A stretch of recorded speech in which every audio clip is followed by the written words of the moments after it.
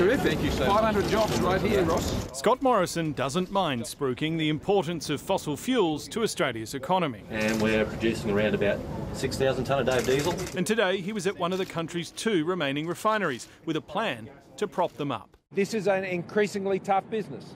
The margins in the fuel refining business are tough.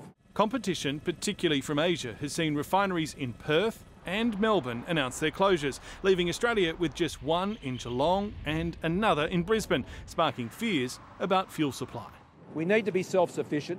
We need to stand up for ourselves. His plan will see up to $2 billion paid to refineries. They'll get up to 1.8 cents per litre of fuel they produce until 2030, hopefully securing the future of about 1,250 jobs. Half of Australia's fuel refineries have closed under this government's watch. We're glad that they've now acted before the other half close.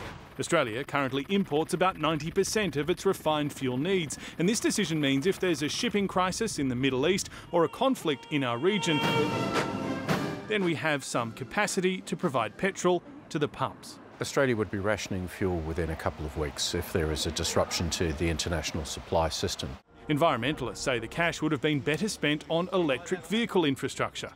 It is just totally out of step with what the rest of the world are doing. Though motoring groups have welcomed the news. We do need to have capacity to refine, particularly diesel, because in the event of a crisis, it will be diesel that Australia will desperately need. This announcement comes after a concerted campaign from some coalition backbenchers who are worried an emboldened China could one day deliver Australia a substantial fuel supply shock.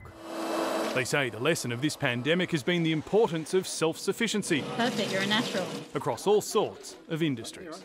James Glenday, ABC News, Canberra.